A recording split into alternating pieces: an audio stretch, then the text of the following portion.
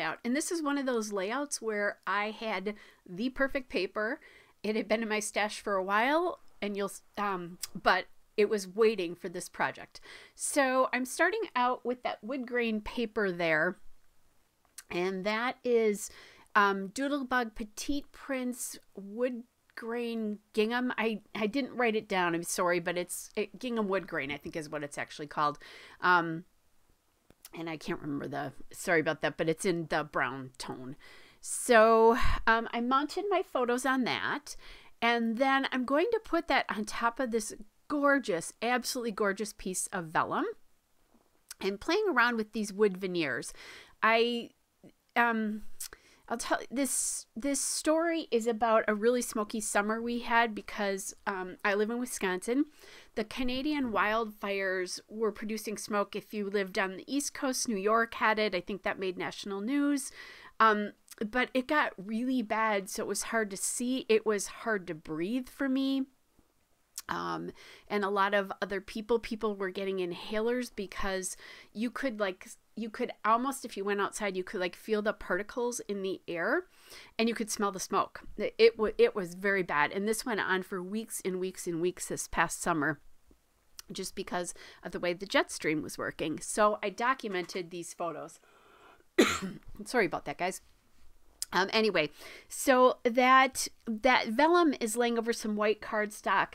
The coordination's bright white, and that the vellum is Webster's Pages Ocean Melody Dusk Vellum, which is very old. So it's not available anymore. Somebody bought me some, a friend of mine saw a scrapbooking store going out of business, and she bought me a bunch of stuff, and this is one of those things. So I didn't like those two original pieces of wood veneer. They were taking over the photos too much. So I'm kind of playing around, and I found this one, and this is something that I got at a scrapbook convention, so I don't know exactly what it is. So I'm taking that, and I kind of the arrow there is kind of pointing into the photos. So I like that idea. And then I also added that piece of fire there, that fire sticker, which came from PhotoPlay Summer Bucket List Elements stickers. And obviously this isn't from a campfire, but those can be the cause of it. And I like the idea of having a fire on this page, since that's where all the smoke came. I'm adding, kind of cutting up this printable from Ellie Studio. It's a 3x4 card printable that I've had around for a while. And so I'm just kind of doing that. And I'm sorry, I've got a little bit of a... it's a, what do I want to say? It's, I've gotten this a little bit low on you. That's what I wanted to say. So you're missing a little bit here and there, but I think you're getting the gist of what I'm doing for sure. So I'm going to add some of my vellum tape behind that fire there, that campfire sticker, because otherwise it's not, it'll, because the wood veneer is high, otherwise it'll, the sticker will drop down and could cause all sorts of problems and wreck the sticker. That's what I'm trying to say. All right. So then I have that arrow sticker there as well from that same Summer Bucket List Element stickers. But I was thinking about putting it on top of the photo, and then I'm going to wait. Then as I was looking here, I'm pulling these banners and flags, and I found that little note piece, that little sticker there, and that is from Echo Park Hello Summer Element stickers. So I really liked how that added that pop of orange, and yellow and orange are colors of fire, so I like the idea of that going on together. And I'm just putting the other stickers, you see me do this a bazillion times. I like to put them on the side of my map. All right, so then I'm going to take my wood veneer,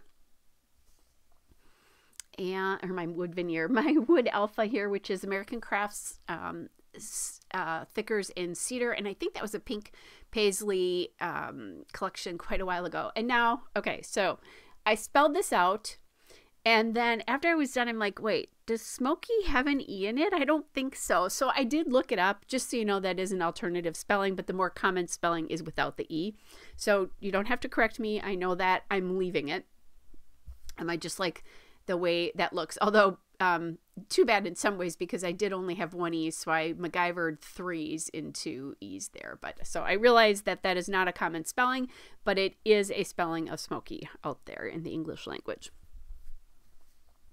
All right, so that, I love that alpha. So now that I have that done, the title done, I decided that I'm going to put that arrow sticker up at the top left there. And I like then how that I'm getting that diagonal from the top left down to the bottom right. You see me again, this is a technique I use quite often. I'm thinking about looking for some orange. And I pulled some old Simple Stories label stickers, but I couldn't find them.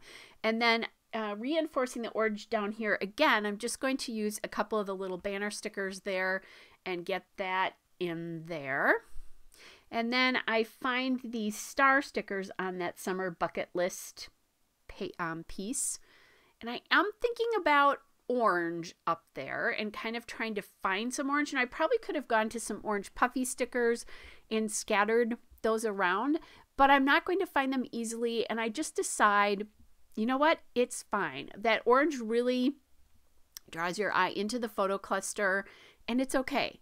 So normally I would say I want some orange in both photo clusters, but I think it works out well in this particular sense. So when you break rules about, you know, using common colors and that kind of stuff, just know what you're doing and why. And so that is what I did here. There is the still shot and the couple of detail shots here. Hope you guys are well, and I will be back with another layout soon. Bye, everybody.